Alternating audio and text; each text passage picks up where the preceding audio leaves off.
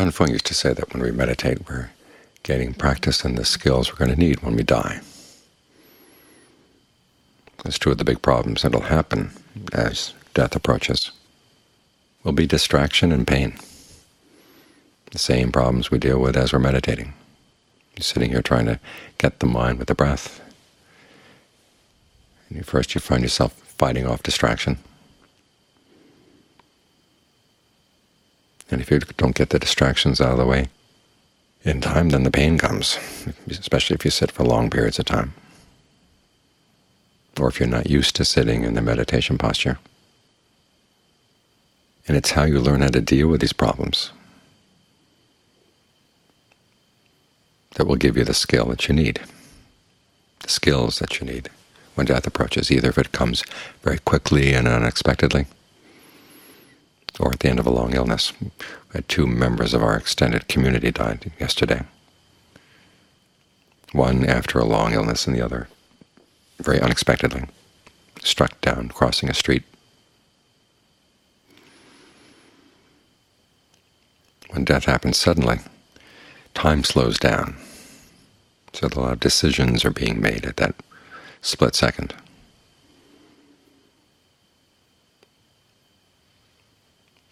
A lot of things will be coming up in the mind, and you have to decide what to focus on and what not to focus on, just like you're trying to decide right now. Here you're told to stay with the breath. At that point, of course, the breath will be leaving. And one of the skills that's really useful to have as you meditate is learning how to gain a sense of awareness on its own. You're aware of the breath. In the beginning stages of the concentration, you're trying to become one with the breath. But then when you become one with the breath, there's kind of a natural separation out. It's like two different kinds of liquid, like oil and vinegar in the same bottle. The bottle sits still for a while, they begin to separate out naturally. You don't have to divide the vinegar from the honey, go through with every molecule. Instead, the molecules separate out on their own. Well, it's the same with the mind. When you're still with the breath long enough, with a sense of being one with the breath, after all, there comes a sense of separating out. It's a good skill to have. So the Buddha said, consciousness doesn't need a body in order to continue being conscious. It's an activity that feeds off of other things as well. It can feed off of your craving. It can feed off of your clinging. So that's what you have to watch out for when death comes. Where are your cravings and clingings going to take you?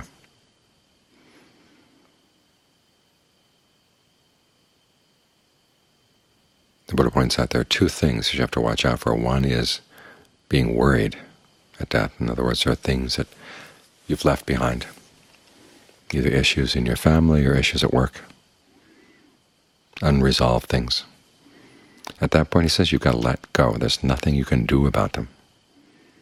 The time for doing things about them is past. And if you can remember that, it'll help untangle a lot of entanglements that otherwise would keep you tied down.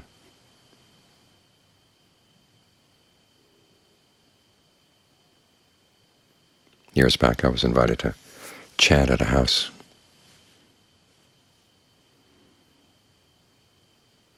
When the grandmother died, it turned out that she had buried a fortune, not very large, but a sum of money, under one of the trees behind the house.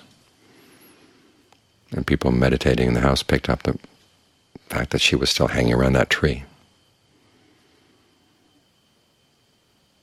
What was peculiar about it was that they were able to get in touch with her through the meditation and ask her what would help you give up your attachment. First she had told them about the fortune, but then she was still hanging around the tree. She couldn't let go of the tree. And she said, well, there's this Western monk who knows how to chant the Mahasamaya. Have him come and chant it at the house. So they tracked me down. That's an illustration of what happens when you hang on to something. You get reborn in a tree. And there are worse things to get reborn into, depending on what you get worried about, but unfinished business. So the Buddha says if you're giving counsel to anybody who's dying, or you're giving counsel to yourself, you just suddenly find yourself faced with death. First thing is, don't worry about anything you're leaving behind. The time has come to let it go, because the mind is going to move on now.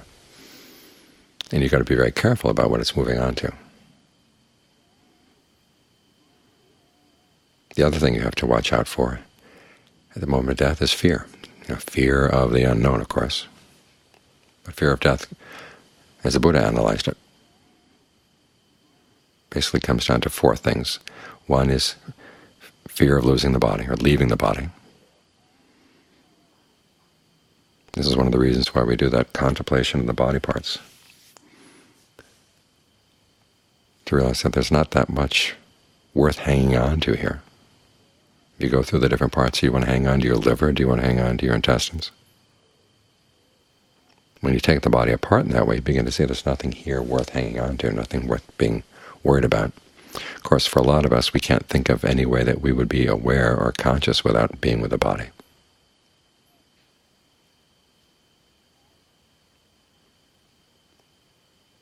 So one of the things we have to realize is that it's not necessary for awareness to continue. The awareness will continue without the body.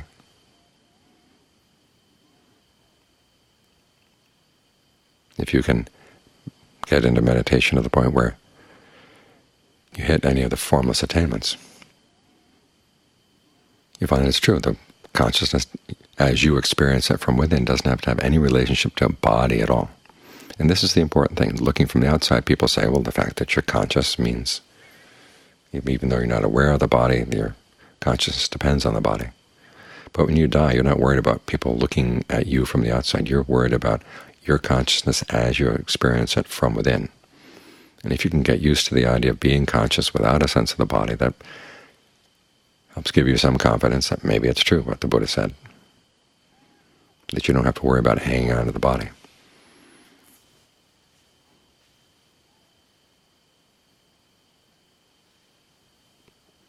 As John Fung used to say, he would sometimes go around the, the body shops at Wat Makut, this major cremation monastery in Bangkok. And sometimes on a Saturday evening, not many people came to meditate with him. They'd come during the day. And so he'd take some time to go out and stretch his legs. And they'd have these pavilions where the funerals were being held. He came back one evening and he said, the number of people who die and still hang around their bodies is awfully large. He didn't say anything more than that. But this is something you've got to watch out for. You don't want to be stuck on your body, because it's a miserable place to be, hanging around a dead body.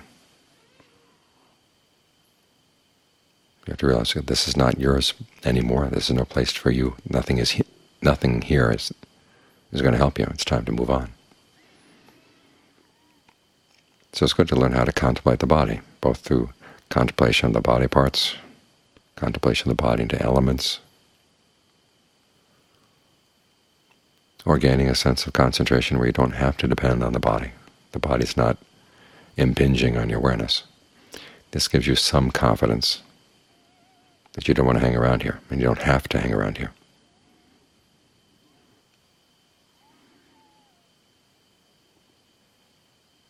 The second reason we fear death is because of our fear of losing our human sensual pleasures. And here the Buddha says, remind yourself there are other levels of being where the pleasures are a lot better. And his contemplation of sensuality as we experience it on the human level, all the various analogies he gives for how sensuality is really unsatisfying and dangerous, those are good to keep in mind. The chain of bones that the dog is gnawing on, a little lump of flesh that a hawk has carried off, and other hawks are going to go after it because it has the flesh and they want it. The drop of honey on a knife edge. Borrowed goods. It's good to keep the drawbacks of sensuality in mind, because sensual pleasures are dangerous. Sensual desires are going to drive you to go into dangerous places. As he gave instructions to Mahanama, the Buddha said, okay, if someone is dying, Remind them there are better pleasures than the human realm. Have them think about the deva pleasures. You can take them up to various levels, and each level is replete with sensual pleasures a lot more refined than on the lower levels. So at the very least, you don't want to be stuck on the pleasures you're going to leave behind.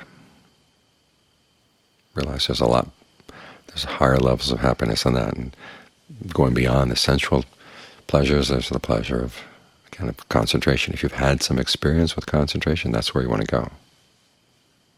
If you can't manage anything higher than that, try to get in a sense of just being still with a sense of ease. That doesn't have to depend on sensual pleasures. That can help wean you off that fear that you're going to be missing out on nice tastes and nice sights and sounds and smells, whatever.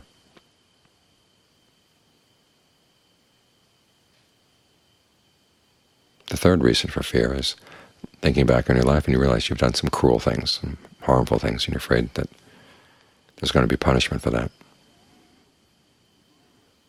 And as the Buddha pointed out, there is no need to be punished. He says there are lots of cases where people do unskillful things in this lifetime, and then they have good rebirth in the next. And it's because their minds have been trained in the meantime, and they have other good karma. They can counteract that. This is one of the reasons why they have people think about the good things they've done, not the good times they've had, the good things they've done, in terms of being generous and virtuous as death approaches. Because that gives you the confidence that if you suddenly see a vision of a hell or something, you don't have to go there.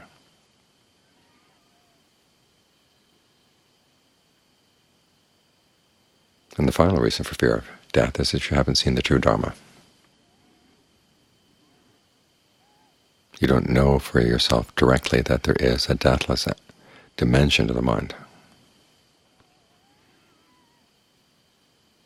This is the most important of the four, because people can tell you about this is how you approach death, this is how you deal with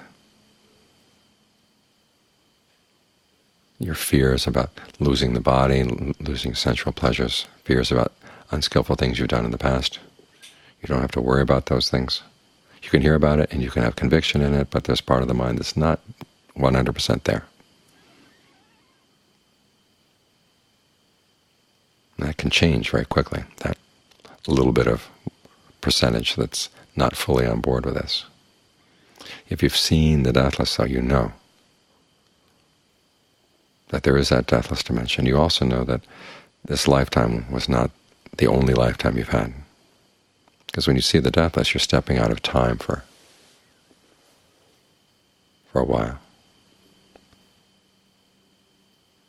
And in stepping out of time, you see a time that you've been aware and conscious, and your consciousness has been feeding and going from one place to another. It's a lot longer than just this particular lifetime. When you see that, that's the end of your real fear of death.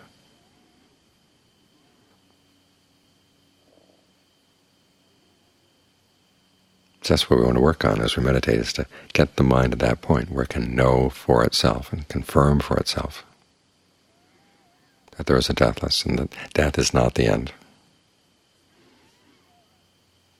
And that the skills you've developed as you've been meditating really will make a difference. Up until that point, you have to take it on faith. It's a matter of conviction.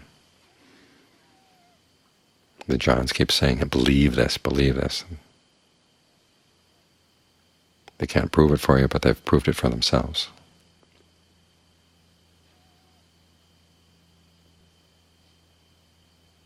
So try to get to the point in your meditation where you can prove it for yourself too. It'll make a huge difference as death approaches. You can approach it with a lot more confidence.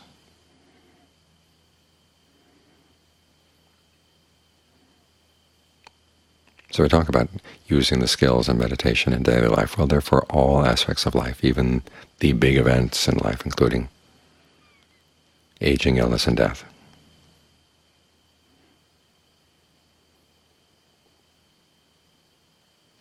These skills really can look after the well-being of the mind, regardless of what happens to the body.